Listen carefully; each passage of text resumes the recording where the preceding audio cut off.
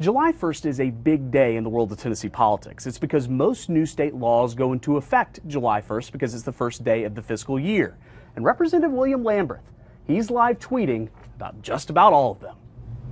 It's become a July 1st tradition of sorts. House Majority Leader William Lamberth tweets out most of the new Tennessee laws going into effect.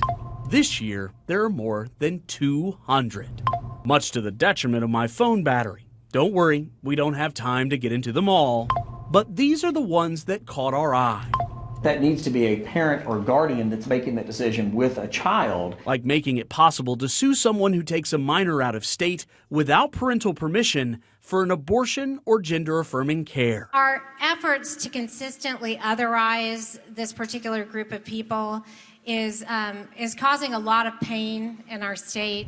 A law that allows DCS to place a child in the custody of an adoptive parent that doesn't agree with the child's gender or sexual identity, and requiring law enforcement to report undocumented immigrants to the federal government. Several new laws will strengthen punishments, like making a threat of mass violence against a school is now a felony. Drag racing on city streets, also a felony. Attacking a police officer, felony. Cyberbullying is now the same punishment as in-person harassment.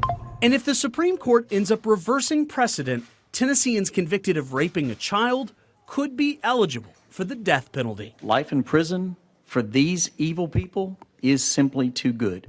Some new laws have relaxed old punishments. You can now buy a lot more Sudafed in stores because while the meth addiction problem in Tennessee is still concerning, meth production has dropped dramatically. The component parts are made in China, they're shipped to labs in Mexico, and they're assembled there and they're shipped into our country.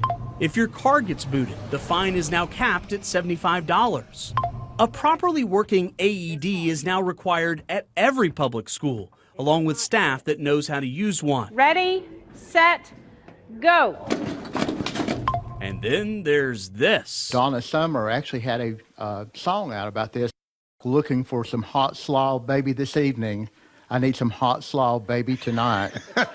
Officially designating hot slaw, famous in Cleveland, Tennessee, as one of the official state foods. Chris Davis, News Channel 5.